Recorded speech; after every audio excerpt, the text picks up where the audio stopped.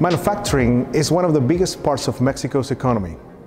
And with industry trends such as automation and smart manufacturing evolving, we at Renishaw, we wanted to make sure we provide that local support to our customers.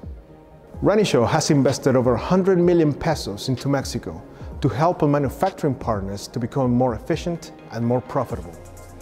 Renishaw is a global company with core skills in metrology, motion control, healthcare, and additive manufacturing.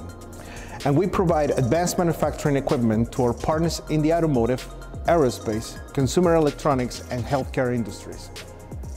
We are here not only to give our partners technical help and training, but also to educate and support the development of knowledge in the manufacturing industry.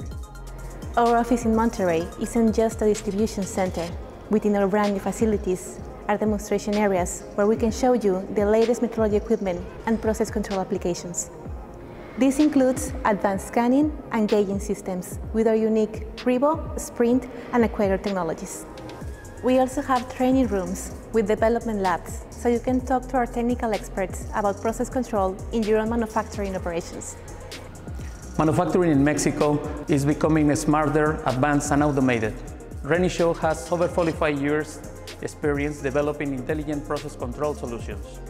We create technologies such as in-process sensors, automated measurement and inspection devices, machine monitoring technologies, additive manufacturing systems, and intelligent software. And we have been using and developing these technologies in our own factories for over 25 years. This is the Equator Lab, where we create a solution for the customers, and this is the perfect space for the training. Monterrey's state motto is Semper Ascendens, which means always ascending. If you would like to talk to us about any of the technologies you have seen in this video, or to talk more about intelligent manufacturing, please get in touch with us.